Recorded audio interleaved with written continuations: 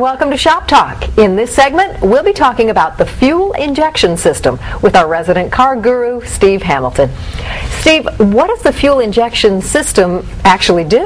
Well, a fuel injector is an electronically controlled valve that opens and closes many times per second. It emits an atomized cloud of fuel spray through a tiny nozzle. So does the fuel injection system use fuel more efficiently then? Absolutely. This spray is much easier for your vehicle to burn. It provides your vehicle with improved gas mileage and power. So how can I tell if there are problems with the fuel injection system? You may find that your vehicle is having trouble starting or running. This might be running rough or losing power, or even lower gas mileage. What would cause those problems? Burning fuel causes an incredible amount of heat right where the fuel injectors are located. Impurities in the fuel cause carbon deposits to form, interfering with the injector's spray pattern and fuel flow. So I bet there's something that you can do to correct this. Of course. Most injectors can be serviced and cleaned, which will restore them to their original performance. All right, what services are included then in fuel injection maintenance? Well, the technician sprays a liquid cleaning agent into the injection nozzle, which dissolves any carbon deposits and restores a proper fuel flow. Now, once this is done, the technician may also change the fuel filter if necessary. Does that have any effect on the fuel injection system? Oh, sure. Contaminated fuel can have a disastrous effect on your vehicle's performance and mileage. The fuel filter traps contaminants before they can cause damage. Wow. What problems can damaged fuel filters cause? Contaminated filters can prevent the flow of fuel from the fuel pump, which can cause severe damage to both the pump and the injection system over time. So how often should the fuel injection system and the filter be serviced? Well, generally, filters should be replaced every 2 years or 24,000 miles. If you've never had an injection service and your vehicle has more than 40,000 miles on it, you may be pleasantly surprised by the results. Maybe some good news there. All right, who doesn't want more power, better gas mileage, and a smoother running engine? Absolutely. Until next time, thanks for joining us on Shop Talk.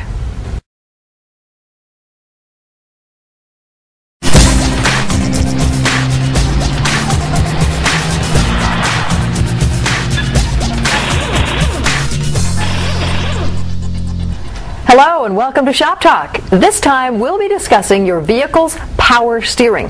If it isn't working as smoothly as it should, it may be time for a power steering fluid flush.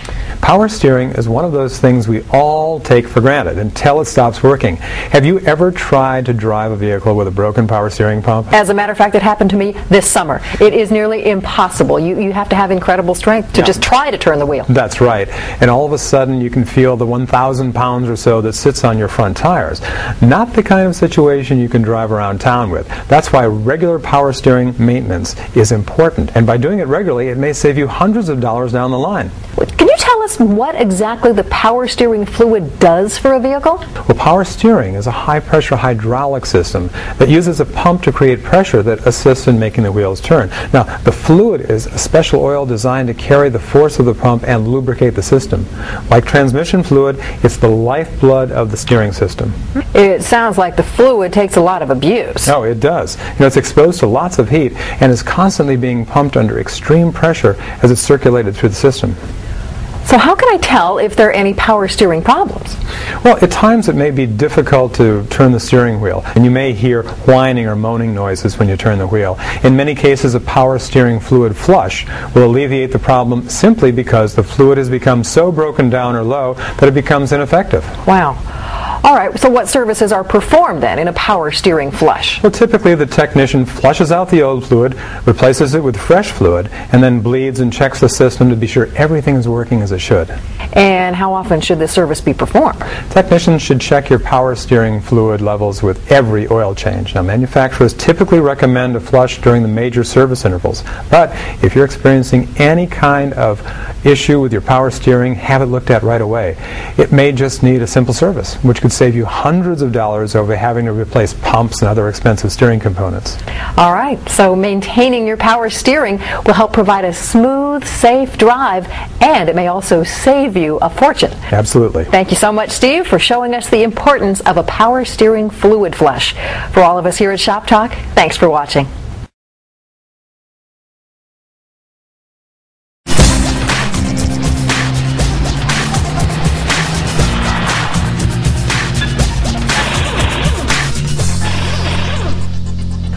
Hi, welcome to Shop Talk. In this segment, Steve and I are taking a look at windshield wiper blades. All right, Steve, what causes wiper blades to wear out? Sun, heat radiated from hot windshield glass, wind, cold weather, and road oils are brutal to wiper blades. So it's important to replace them as they age. The big question is, how often should I change my wiper blades? Well, a lot of the time we find ourselves replacing them just after a driving rainstorm when we can see that they're not working. The top 7 manufacturers of blades recommend replacement every 6 to 12 months. Will they still work if I go for a longer period of time without changing them? Well, that all depends on your definition of work. Do you like streaking, smearing, or chattering?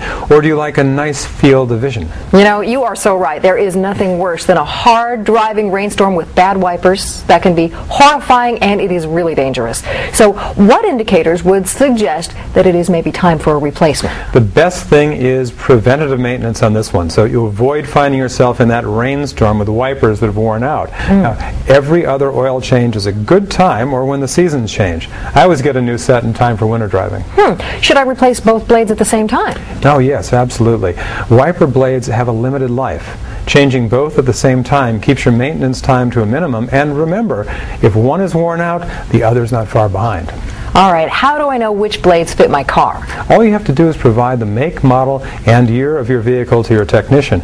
He'll then be able to identify the part you need. Now, one of the things many people overlook is their rear wiper blade.